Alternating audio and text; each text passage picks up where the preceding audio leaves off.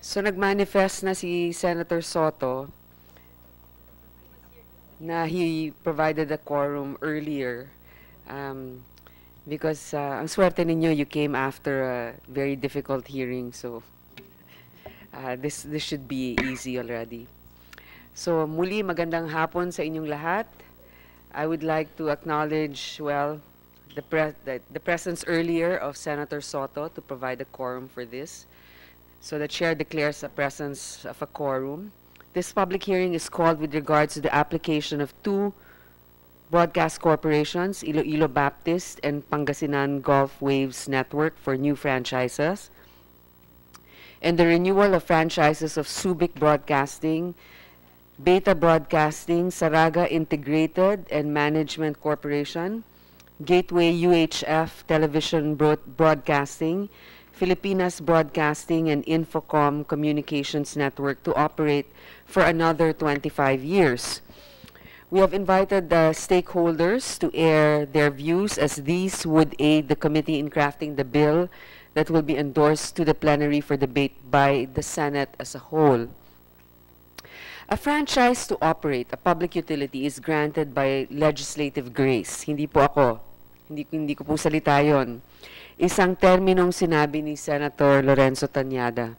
But only after establishing that there is a public need for such a service and that the applicant has the means to adequately provide it.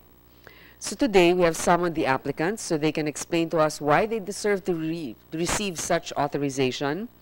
We have also invited the government regulators to ask them if the grantee has faithfully complied with all the duties and the deliverables which were attached as conditions for the enjoyment of their existing franchises.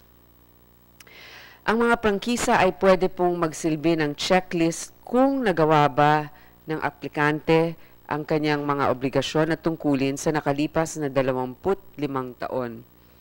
Recently, we have already sponsored and passed on the floor the renewal of franchises of bigger grantees like GMA Broadcasting and Smart Communications.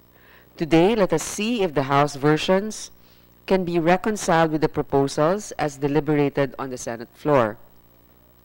In particular, we would like to know the current tax liabilities of the applicants.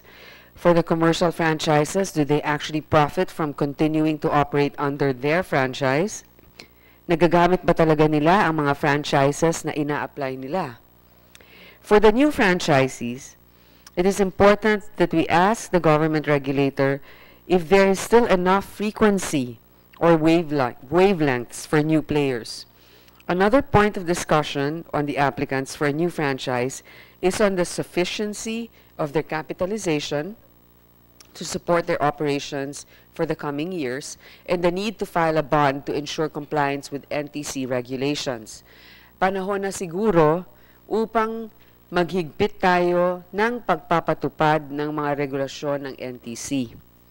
We want to make sure that all applicants are fit to enter the broadcasting and telco playing field so as to encourage competition and drive companies to provide better service, which is key. There are a lot of franchises up for hearing today, but we will try to go through them as much efficiency as possible. So today, to answer these questions and also to ask them, are members of the committee, and the invited resource persons and other guests. Let me acknowledge each of you. Department Commissioner Edgar Caballos of the NTC, Engineer Alvin Blanco, NTC, Attorney Kathleen Gatdula, SEC, Attorney Correo of the SEC, Father Roberto Ebisa, SVD General Manager ng Word Broadcasting Corp., Mr. Thomas Aquino, President New Telecom Company Inc., Mr. Velarde, Executive Committee Chairman, New Telecom Company Inc., Mr. Jesus Luis Sariaga, President Broadcast Division, SIMC, and Ms. Isabella Villamil, Chief Economic Officer, PCC, Philippine Competition to, and Mr. James Gordon Jr., Subic Broadcasting Corporation, Ms. Eileen Cuevas Sanchez, Station Manager, Subic Broadcast renewal kayo, no? Pastor Nelson Paulo, Gateway UHF Television, Pastor Gilbert Porras, ang dami palang mga holy people dito, no?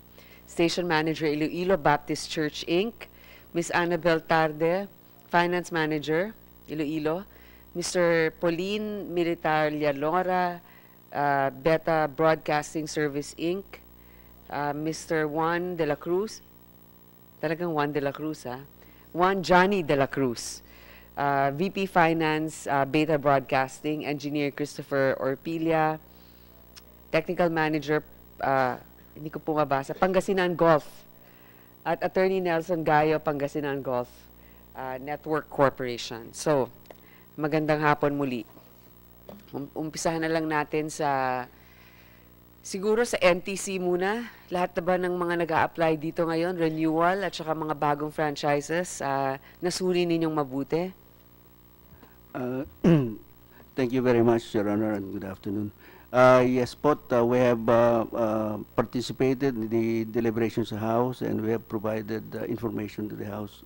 And we supported the renewal of the franchises of the existing broadcast companies, as well as the telco, and also the new franchises to these two new broadcast companies. So my question is, number one, do they have the capitalization, all of them? Kaya ba nila? May pera sila? Meron ba silang lehitimong kumpanya? Your Honor, we scrutinize their financial resources once they apply for authority. Kasi the required financial capability of the applicant should have at least 30% paid equity doon po sa project cost. So if the project cost is say 10 million, at least 3 million pong paid capital niya. So once nag-apply po sila, doon po namin i-scrutinize at i-mandate po yung kanilang financial capability. And so far, everybody's compliant with the 30% paid up capital? The existing ones, yes, Your Honor. Even the new ones, malalaman lang ho kasi natin pagka nag-apply na sila, ano yung extent ng kanilang application. Di ba nag-apply na sila ngayon? Yun yung bago, hindi pa po. Yung old, yes. Yung renewal, yes. But the bago, hindi pa. Because one of the requirements before they can apply is a franchise from Congress. Okay. Oh, I see what you mean. Okay, so we have to grant them the franchise first before we can actually scrutinize those. But how do we know, before we grant the franchise, sino makakapagsabi sa atin kung meron ba silang kapitalisasyon at meron ba silang kakayanan? Who does the evaluation before we do that? It is the House Committee on Franchises, Your Honor. Did they do it? Doon sila nag-apply. Kasi doon nag-emanate eh. Yes, Your Honor. So, as far as they are concerned, they recommended the approval. That's why it's here now in the Senate, right? Yes, Your Honor. SEC, meron ba dun sa mga findings ninyo, kailan ba na-incorporate itong mga bagong nag-a-apply ng franchise? Like for example, golf. Pangasinan Golf. Thank you very much, Madam Chair. Looks like you have a particular interest to Pangasinan Gulf Waves Communications Corporation. Well, as per our records, it is a newly registered corporation which was registered with the Securities and Exchange Commission only last August 18, 2016. So we cannot report on any reports filed with the SEC regarding this company, Madam Chair. They were newly incorporated, so wala pa talagang track record dito din in terms. So kahit sa taxes, wala pa rin? Wala pa rin.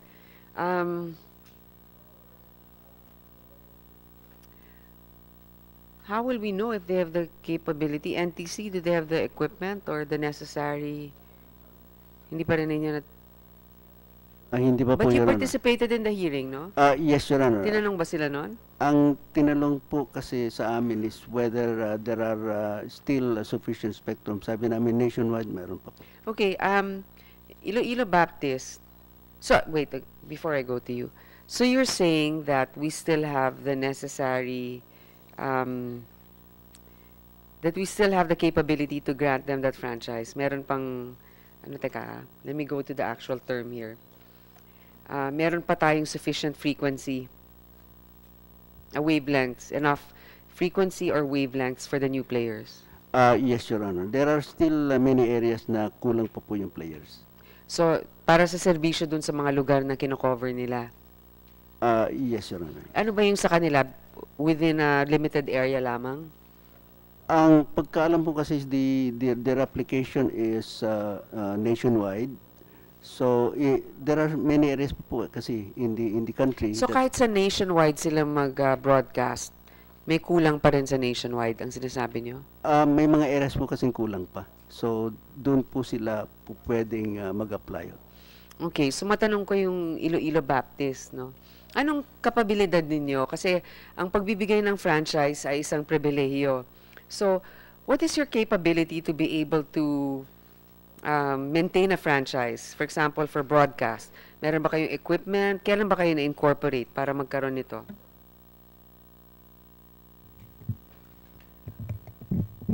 Since 25 years ago, we started 1978, the Iloilo Baptist Church. And then meron po kami mga equipments donated from the outside. And then sa financial po, meron pa kaming pera. Magandang balita yan. Magkano? Magkano? Sa kung ano ang i-ano sa amin ng NPC, susundin po namin. Anong ibig mo sabihin? Walang... Kasi po, tinanong po yon sa Congress. Mm. Magkano po ba ang kung mag-start ng station? Sabi daw po nila mga 3 to 5 M. Mag-start daw yon. So, meron naman po kami. 3 to 5 M. Mag-start lang. Mag-start. Mag-application, mag-apply po. Pero pati mag-maintain? Meron po. Kasi mga church members namin, donated from the church members, donated from the pastors around Iloilo Baptist Church. We have so many pastors, around 600 pastors, churches, and then from outside, from America po. NTC, sa 3 to 5 million just for the application? Just for one station, Your Honor. Okay. But then, how much is the upkeep to maintain a station like this? Kahit na yung mga maliliit lang, yung pinaka-minimum. Taon-taon siguro working dapat. capital siguro we can say na nasa 1 million, 1 to 1.5 million. Ano? 1 million a year lang? Working capital, maliit lang ho naman yung station. Hindi, para ma-maintain, masweldohan yung mga tao. I mean, wala ba kayong national average? How much a radio station actually spends? 1 month to is nasa estimated is nasa 50 to 100,000 is 1 month. Siguro si So, Mr. maliit Nick daw alam yung sagot dito. O kaya si Mr. Basbanyo.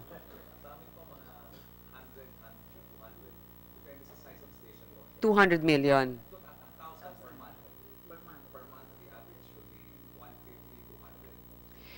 For the whole DZRH? Okay, so for a provincial radio station, about 200,000.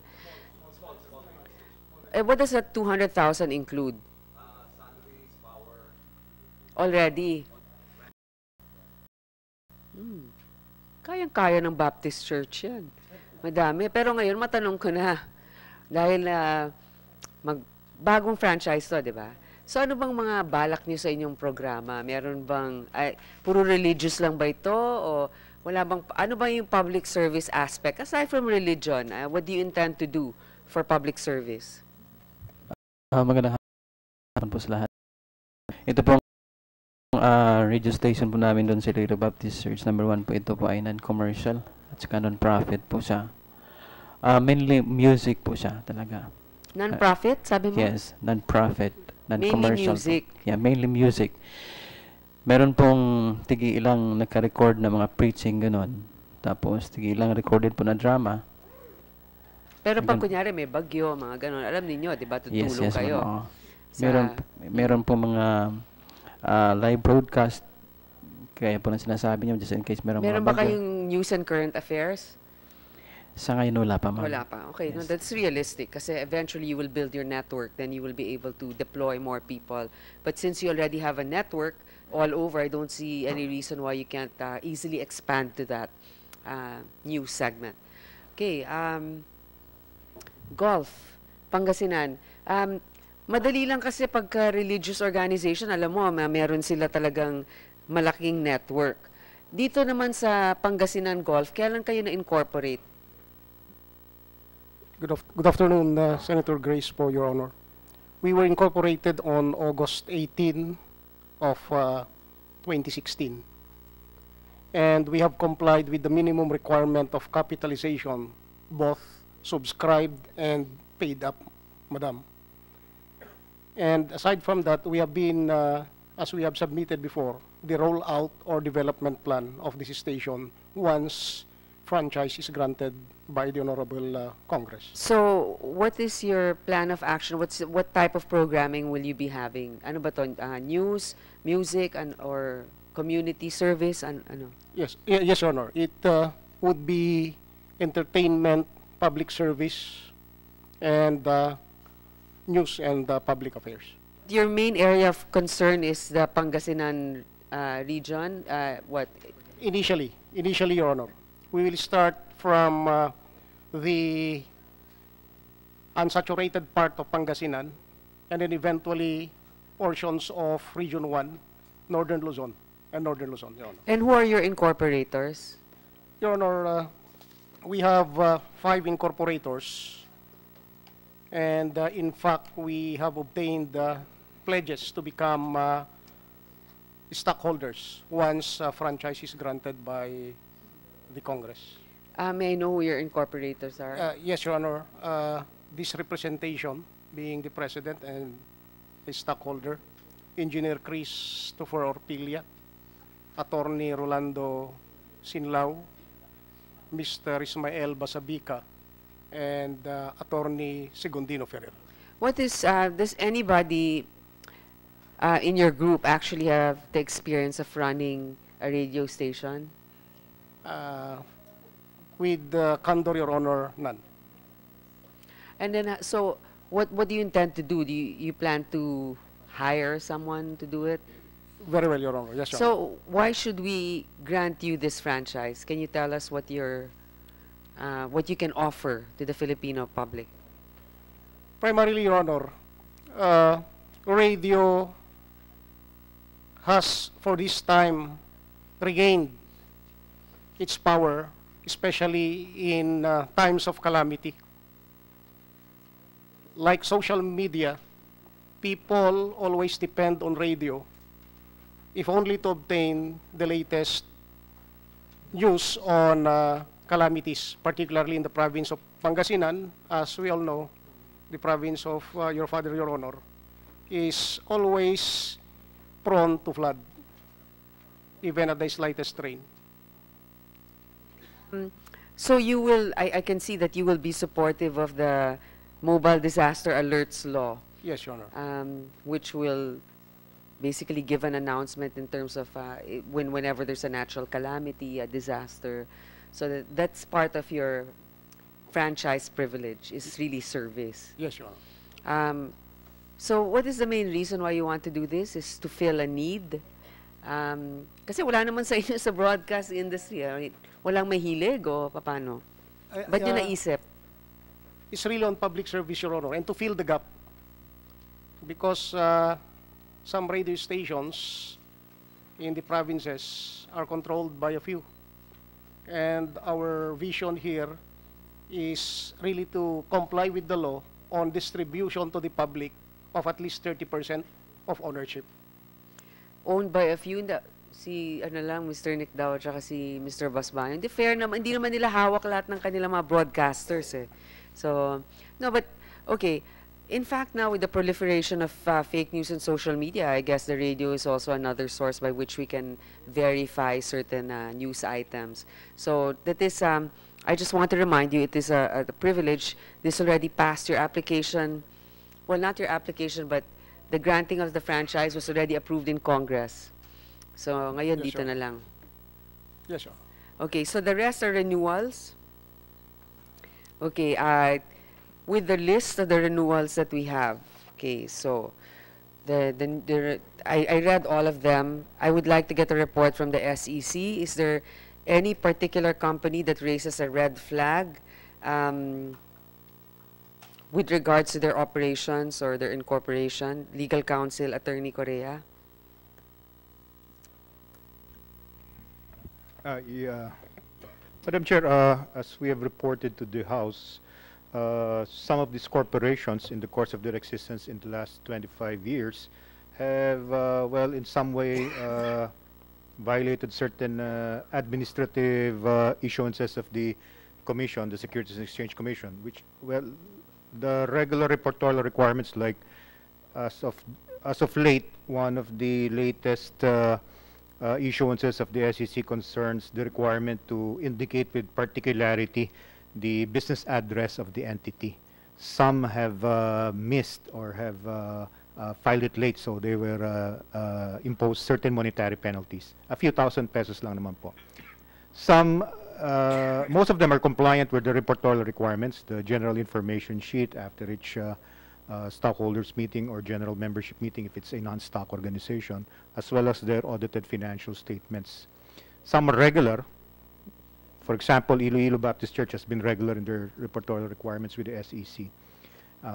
So there's no problem with them. Kung mahuli man ho, monetary penalties din po. Ang napansin po lang po namin, ang observation po ng SEC, despite the fact that these matters have been brought, despite the fact that these corporations have already been assessed the monetary penalties, karamihan po hindi pa po nababayaran. Kung pwede pong, siguro makikiusap kami sa committee ngayon, pati rin po sa House Committee, perhaps with the formalized through a communication that just to compel them to settle with the SEC the payment of monetary penalties, if it can be made a requirement that they be required to file a certificate of good standing before the committee can proceed with considering their applications. One thing is, of course, we would want it settled. Whether or not it's one of the requirements, I think that this committee will not have an incentive to act on their franchise renewal unless it's been paid up. So give me a list. Give me an example. Sino may utang dito? Yun yung checkbook nyo, bayaran nyo na. Karamihan po maliliit lang, Chair. O kaya nga, magkano? Well, like Subic Broadcasting Corporation has been assessed 5,000 pesos. Dahil lang ho doon sa nagkataon ho hindi pa Kayang-kaya nahuli ni ho, sa Mr. complete Gordon yan. address. Okay. Na mali ho ang signatory sa Statement of Management Okay. Responsibilities sa filing po ng financial statements. 500 pesos lang po yun. So sino pa? Sino may yung malalaki-laki? Wala? Yun na yung pinakamalaki? Better Broadcasting po, 2,500 pesos for a late general information sheet. Non-filing of its stock and transfer book, 1,000 pesos. Mga ganong penalties po. Okay, so make sure to approach Attorney Correa to get whatever you owe because I will ask you to furnish me a copy of that. Yes. These corporations know naman po that they have to approach our company registration monitoring department to settle these penalties. Saraga Integrated, meron din pong mga monetary penalties that have been meted out to them. Kasi medyo babagal yung pagsulat namin ng renewal ng franchise nyo hanggat hindi nababayaran. Because it's not the amount, it's the principle behind it. And Chair, if we can just emphasize, as registrar of, as the record keeper of registered corporations, we owe it to the public that this information be made available to them because all this information, like the general information sheet, is available to the public such that if the public has any grievance, complaint, or should any member of the public should desire to verify who are the owners, what is the capitalization, what is the status of the operation, these are contained in their annual reports and their audited financial statements. So, yun po, as the repository of all these reports, we make it a point to, well, we call it coerce these corporations into compliance. Madam, if I may. Who's Civic that? Broadcasting Corporation. Okay. Yeah. In fairness to the report of SEC, Madam, it's a recycled report already that was done already in the last hearing sa lower house. Tapos na yan eh. I don't know why it was brought up. Bayad na yun eh.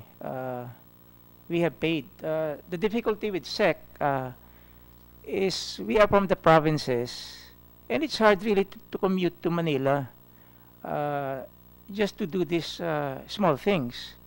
Ang sinasabi ko in the last hearing when we were in the lower house, kung pwede sana SEC does some help sa mga, hindi lang mga radio stations or TV stations na local, kung hindi yung mga maliliit na tao na para ang SEC could be available.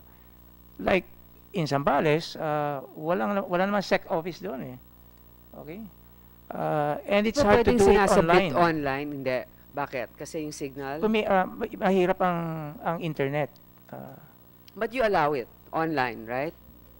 Well, in order to respond, Madam Chair, online filing and online compliance would be implemented, if not this year, next year.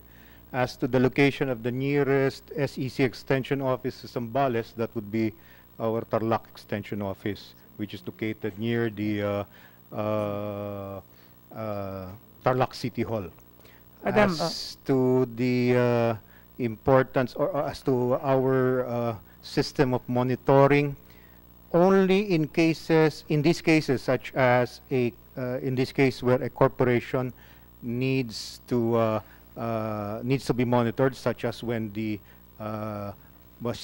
Congress or Senate requests from us a position paper regarding the corporate performance of these companies. Are these companies monitored for their compliance with their reportorial requirements? We really do not actively. We still have to come up with a system wherein we can more frequently impose the reportorial requirements. Well, how often ba in a year? How many times do they have to submit stuff to you? These franchises? These are annual reportorial requirements. Annual naman pala. Dadalawa lang naman po, general information sheet lang po, tsaka yung audited So financial statement. two items a year? 2 reports per year. Okay, I think that's reasonable. I know there's not that many, but we can't have too many satellite offices for these. But you were saying... Madam Chair, in fairness, I have here a document, January 26, 2017, from SEC that we have complied. We have already paid. This is the document. Okay, then that proves it. I think you have to improve on your record keeping and updates. Thank you for Yes. coming prepared, Mr. Gordon. Yes, Madam Chair.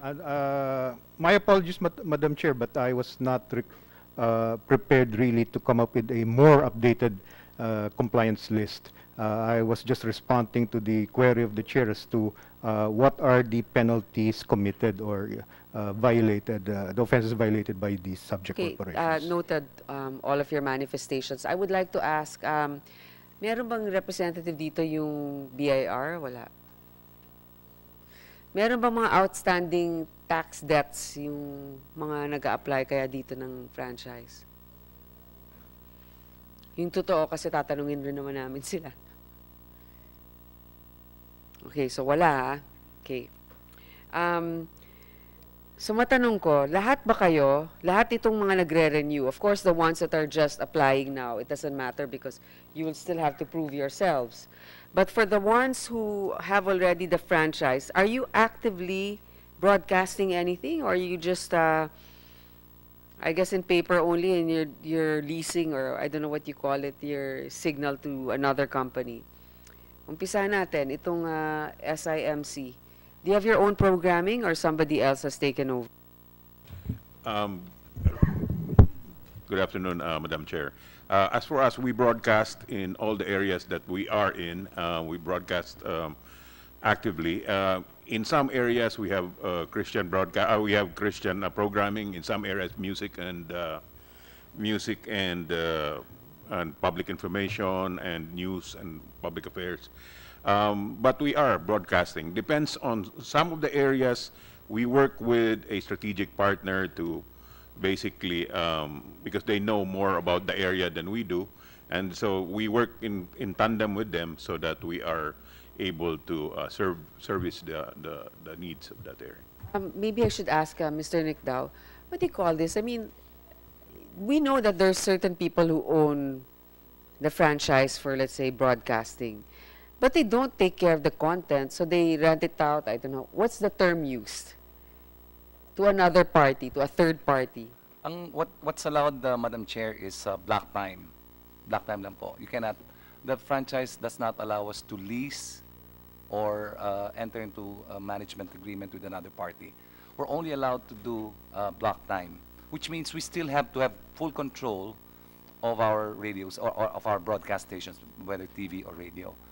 So meaning, block time, they will give a certain consideration for the time that they're using, but with your approval, is Yes. what you're saying. Yes, Madam Chair. So this is how you get around it. Kasi, Yes. But, is there any, Mr. Velarde, you have, what's it, a radio broadcast franchise? Madam Chair, good afternoon. Now Telecom, Madam Chair, is a telecommunications company. So it's telecom. Yes. Okay, and right now, are you actually using it? Yes, we have a operation right now. We're doing broadband technology together with our sister company or affiliate, Now Corporation, which is an owner of also Now Telecom. It is listed in the Philippine Stock Exchange. Do you actually have subscribers? Yes, yes, How Madam many? Chair. Right now, we targeted 150 enterprises, which is the brand is Now Corporation, Chinese General Hospital. We in fact connect an antenna. We call it fiber in the air of 700 megabit per second. This is a project between Now Telecom, which is for which we're applying for a renewal, and one of our owners, Now Corporation, which is listed in the Philippine Stock Exchange. Chinese General is our customer, Supreme Court, Marco Supreme Polo, Court. hotels, Angelicum. We have about 150 enterprises because we think in order to compete with the incumbent telecom companies, we would target the niche that has the most pain as far as internet is concerned. With your renewal, Madam Chair, we plan to go head-on mobile internet, which is to the phone. Because right now our operation is only fixed wireless broadband, which is we can put an antenna on top of the building, but not direct to mobile telephone. Once we would be fortunate to have your renewal approved by your committee and the Senate, we will now have the imprimatur to get more investment for a long-term play because it requires a lot of money. As of now, our capitalization is only 1.3 billion. Our owner, Now Corporation, has a market cap of 4 billion. We have an existing application with the SEC as we speak, Madam Chair, for preferred shares offering in the public under Now Corp in the amount of 1.5 B. Once all of these pieces come together with your approval and the approval of SEC, we think we could potentially be a third, fourth small broadband internet player. The Philippine Competition Commission, do you think that this proposal is actually good for the telco players and for the subscribers? Good afternoon, Madam Chair. We encourage the entry or the renewal of a third player in the mobile telecommunications industry.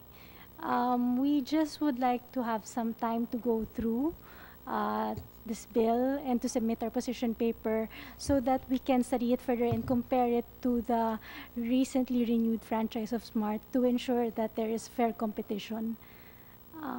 Yes. In fact, that goes to my next question. According to Section 3 of the new franchisees, the grantee can dispose or lease their facilities as long as the NTC approves. Does the NTC allow this? And this is not found in other franchises such as that of GMA. So that question actually is for the Pangasinan Golf because my concern is we do not allow actually the franchises of GMA7 or Smart to sell or lease their franchise without the approval of Congress. So if this is part of your franchise agreement, I'm sorry to say, but for the interest of fairness, this will not be allowed. Are you aware of this provision? Yes, we are aware, Your Honor. So ba't nakalusot yan sa Congress? Hindi bali na. Kasi dito But, din naman yan. yes, Your Honor. Your Honor, please. The lease is still subject to the approval, again, of both houses of Congress. So, but I'm already telling you now that if we include this provision, it might stall in plenary. Because they'll say, hindi to fair kasi yung ibang franchise, wala namang ganitong option. And it goes against the grain of having this checks and balance in Congress. Hindi fair dun sa mga iba na they'll have to comply with actually getting the approval of Congress before leasing or selling. Yes. I just want to let you know that it's not And going to be that easy. We are willing to abide by whatever law is to be passed, Your Honor. Okay. All right. Thank you. Anything else? NTC, sa tingin nyo, may mga kapabilidad ba itong mga nagre-renew na to? May mga penalties ba na nakabinbin sa inyo na hindi pa binabayaran? We believe, Your Honor, they have the capability to continue providing services to the country through broadcast and telecoms, and we believe that they have the financial capability to undertake all of these projects. Okay, now, owning a franchise in this country is a little bit different than in other countries. Kasi dito, hindi naman natin pinapabayaran di ba? Di ba walang bayad sa atin? Except for the permits, right? But for the actual franchise, in other countries, they pay billions for it. So really here, the emphasis is because we want service granted to the public. I want to know, how does an ordinary citizen, for example, they want to apply for a franchise, sa nakalista yung mga available na airwaves o channels na malalaman nila? Pupunta ba sila sa NTC? Pwede pa ba? Ganon? Paano malalaman? Kasi ayoko yung pare-pareho lang yung mga may-ari Parang puro na lang yung mga big boys. Uy, pwede dyan, may ano pa dyan. Hindi pa kayo nagpapadyaryo na, ito pa yung available, ito pa yung underserved. We have the list of existing players and the frequencies assigned to them. And how many more is left for the public? Ma-determine po doon, yes. We can also provide that. Give us, the list. please, give our office. And I think Yes, you should Your Honor. actually do a report, spend a little, and then publish it, because unless you're really familiar with a particular group, I don't think you'd know what's available there. And PCC should also have it, di ba? Para ano pa ba yung frequencies na available for telco, di ba? Anyway, is there anything else that we want to add? Kasi wala naman ako talagang objection dahil, first of all, mahaba na nga yung hearing namin kanina. I expect that the performance is, when you're actually granted the franchise, that you will abide by the contract. And NTC, do you have the power to cancel their franchise if they're not compliant? As to the franchise, no, Your Honor, but we can cancel the authority. The What does it authority mean? granted by the Commission. They can't air, then mga ganon, di ba? Before they can operate this registration, Your Honor, they have to get an authority from the Commission. No, but once they have that authority already, and they are in violation, anong mangyayari? We can cancel the authority, Your Honor, and they cannot do broadcasts anymore. Okay. All right. So that's like a checks and balance.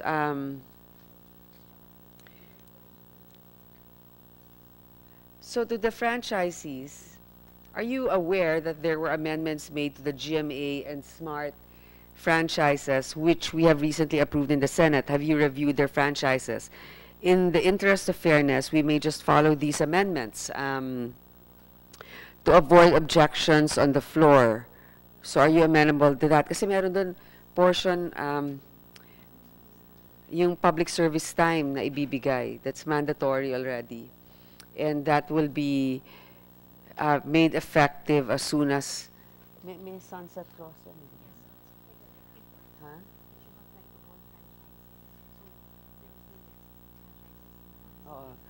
and that public service clause will be applicable once all the other franchises, the old ones, have already renewed. So then by that time, everybody will be compliant because it will be fair game. Oh, ano ba naman yun? Kayang-kaya na ninyo yun i-comply. You can make it even entertaining so that people won't feel it's like just boring information. Sanay na dyan yung DZRH at saka Bombo. Ano nila yan. So, are you going to be members of the KBP?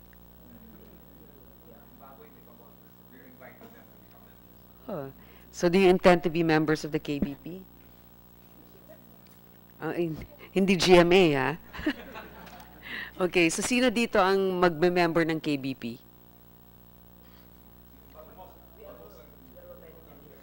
You're already a member. Oh, all right. So, anything else you'd like to add, or you want to end this hearing already?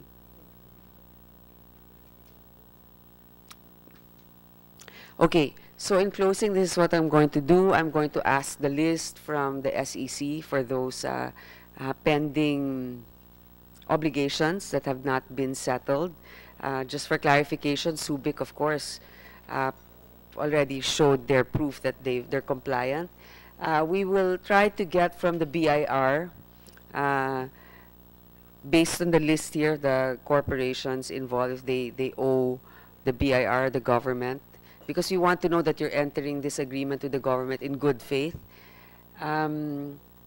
PCC also, if you said that you will go through the review, but you know, I just ask that everybody does this as soon as possible because we are going to adjourn in May, I mean the end of May. Sino ba dito yung mag-expire na as in right now? Kailan kayo? Civic Broadcasting expires May 21. But can they have a provisional permit to air?